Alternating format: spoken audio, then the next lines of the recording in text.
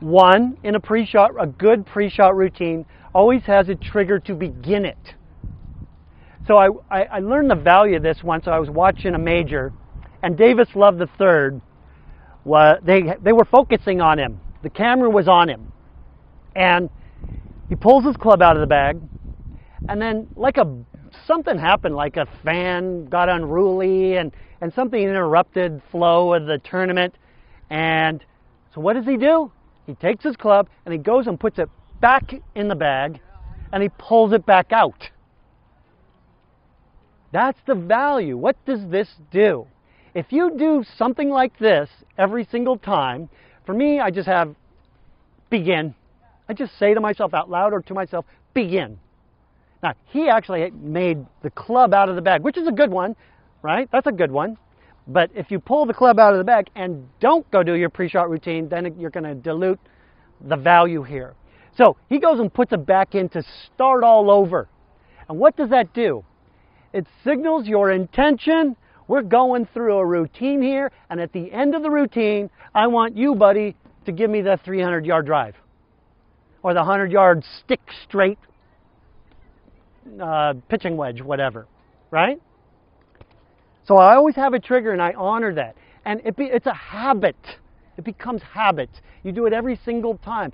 After a while, you don't have to think about it. And then this goes, oh, I know what we're doing. We're doing that pre-shot routine thingy. Where at the end of it, I hit the shot for him. That's how you connect when you're out there on the golf course.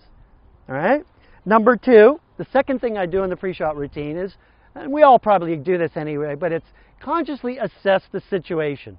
What's going on? What's the wind? How far do I need to hit it?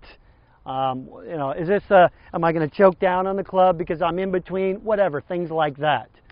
All right. What part of the fairway do I want to avoid the trees over there and miss left if I'm going to miss? Things like that. Number three, and this is very, very important. Most amateurs miss this, and that is to pick a small target. It's not good enough to just think fairway, middle of the fairway. Now, it's pretty easy when you got a flag, 60, 70, 80 yards, because we're aiming for the flag. But what we usually miss out on is when we have our long irons or woods, and there's no real defined target. I encourage you to pick a spot out there, even if it's in line with where you want to go. Like I would pick that trash can out there, or a house way down there that's above where I'm aiming. Because your unconscious mind loves specific targets. It acts just like a laser-guided missile system. You can fire off a missile. If you don't put in coordinates, that thing will just go anywhere. And if you're not putting in coordinates of exactly, specifically what you want as part of your communication, well, it'll just go anywhere. Here's how it can be even worse.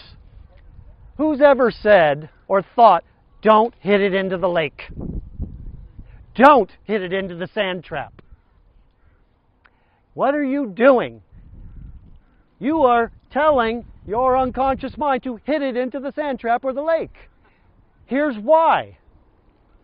Now, sometimes you're not going to make that connection, and it won't happen. But if you make that connection, and you have the ability to hit it that far into the lake, and you say, don't hit it into the lake, your inner mind doesn't process don'ts and nots. Doesn't understand don'ts and nots. Here's proof.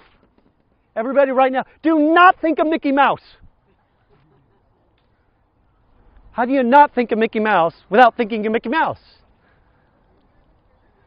So your inner mind says, okay, here's lake, here you go. Literally, it will guide your club to make sure you hit it into the lake. That's how powerful this thing is.